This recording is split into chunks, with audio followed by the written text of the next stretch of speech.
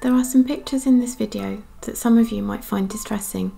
Many of us were shocked when Blue Planet 2 revealed the extent of the plastic problem in our oceans. The density of plastic found in some parts of our blue planet is so high that the ocean is little more than a plastic soup.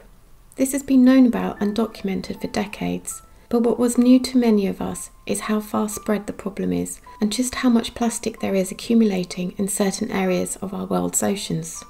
Plastics are strong, lightweight and mouldable and are used in thousands of products.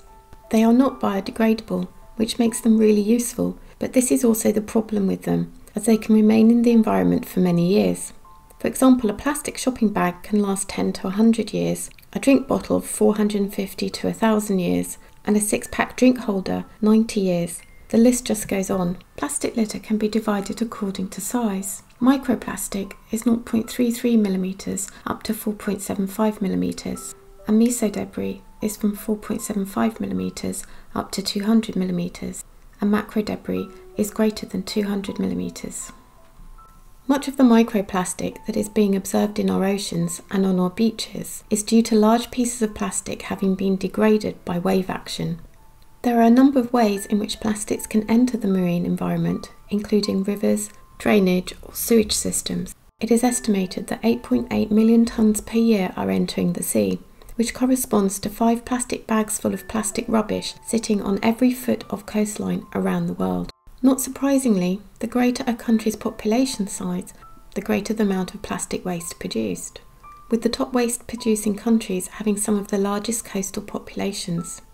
16 of the top 20 producers of waste are middle-income countries where fast economic growth is occurring but waste management structure is lacking.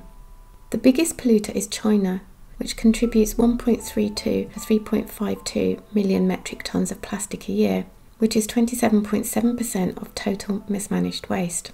90% of all plastic that reaches the world's oceans gets flushed through just 10 rivers, 8 in Asia and 2 in Africa. So where is all this plastic waste going? Plastic items are found at the sea surface and much is washed up on the shorelines, even of remote islands. It has even been found in the Southern Ocean. It has also been found on the continental shelf seabed and in the deep sea and even at the bottom of the Mariana Trench, which is nearly 11,000 metres deep. 50 to 80% of shoreline debris is plastic. This is partly due to plastic being buoyant, but also because plastics such as bottles and cartons contain air, allowing them to accumulate at the surface and the possibility of being washed ashore. Enclosed seas such as the Mediterranean also have high concentrations, as do gyres and oceanic convergences. One such gyre, with a huge amount of garbage concentrated within it, is the North Pacific Subtropical Gyre. An ocean gyre is a system of circular ocean currents formed by the Earth's wind patterns and the forces created by the rotation of the planet. The area in the centre of a gyre tends to be very calm and stable. The circular motion of the gyre draws debris into this stable centre, where it becomes trapped. This particular gyre forms what is known as the Great Pacific Garbage Patch. This patch spans waters from the west coast of North America to Japan. The mass of the plastic in the Great Pacific Garbage Patch is estimated to be approximately 80,000 tonnes. This weight is equivalent to 500 jumbo jets. 75% of the total mass is made up of macro and megaplastics. Buoyant plastics are distributed within the top few metres of the ocean, and it is estimated that the amount floating at the surface is 180 times more than marine life. Any animals migrating through or inhabiting this area are likely consuming plastic in the patch, and there is a high risk of entanglement. Fishing nets, known as ghost nets, account for 46% of the mass found in the Great Pacific Garbage Patch. These cause a lot of damage and even death to the animals that have been tangled. Plastic is found throughout the oceans, not just in the gyres, and there are some rather alarming statistics. There are many reports of sea turtles, marine mammals and seabirds becoming entangled with plastic, mostly plastic rope and netting. The species most affected were northern right whales, the green sea turtle and the hawksbill turtle. In 79% of cases, the animals suffered harm or death. The effects of entanglement include drowning, suffocation, lacerations, a decreased ability to catch food, and an inability to avoid predators. Just the other day, a pregnant female minke whale was found dead on the Orkney Isles, with fishing gear caught in her baleen. According to experts from the Scottish Marine Animal Stranding Scheme, the fishing gear had become jammed in the baleen and then dragged behind the animal. This would have hugely impaired the animal from feeding or swimming normally and likely led to an exhausting last few hours of life. Based on the flank bruising and lungs, it appears this creature live stranded and drowned in the surfline. Marine animals ingesting plastic is also a big problem. The most numerous species which ingest plastic were the northern fulmar, Laysan albatross and the great shearwater. Effects of ingestion include starvation due to the plastic becoming stuck in the digestive system, a false feeling of being full, and reduced fitness. The feeding of plastic by parent birds to their chicks has been well documented in seabirds such as puffins and albatrosses. Another distressing fact is that all known species of sea turtle are affected by entanglement or ingestion. 54% of all species of marine mammal and 56% of all species of seabird were also affected. 17% of the species affected are listed as near threatened, vulnerable, endangered, or critically endangered. Thus, plastics are contributing to the potential for species extinction. In June 2018, National Geographic shared the story of some scientists who were studying the olive ridley sea turtles in Costa Rica. They noticed a male turtle with something stuck up its nose. They managed to capture the turtle and remove the straw. Microplastics are also a big problem. They have been found in the water column and as far down as the ocean floor. Microplastics are very difficult to remove and are often mistaken for food by marine animals. In a recent study, microplastics were found in Arctic snow in huge amounts. As snow moves through the atmosphere, it binds with airborne particles and pollutants. This process is called scavenging. This indicates that there is significant contamination of microplastics in the atmosphere. Microplastics were also found in the Arctic water column, with surface waters having the highest microplastic concentration of all the world's oceans.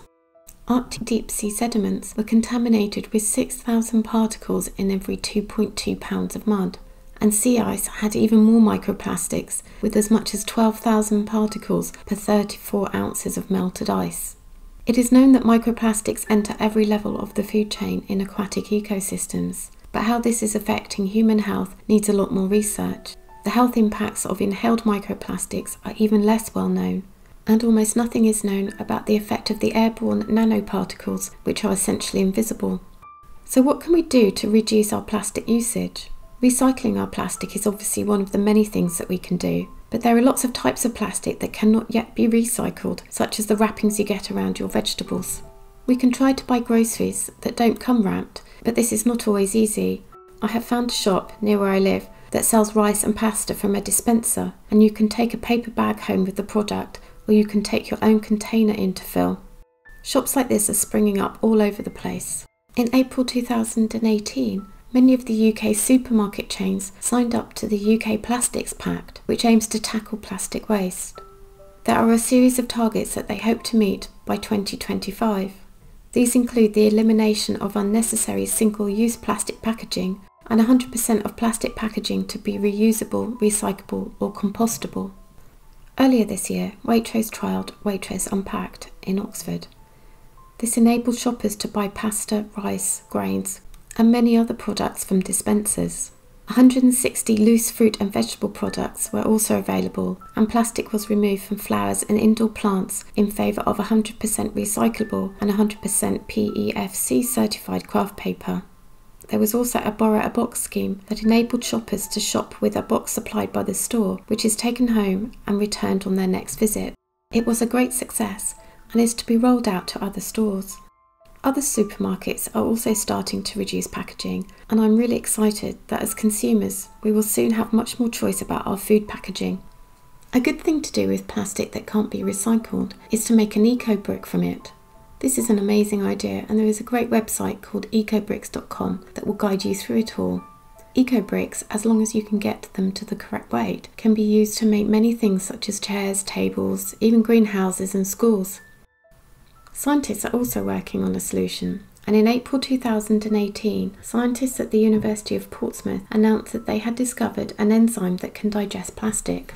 The scientists were examining the structure of a natural enzyme which is thought to have evolved in a waste recycling centre in Japan, allowing the bacterium to degrade plastic as a food source.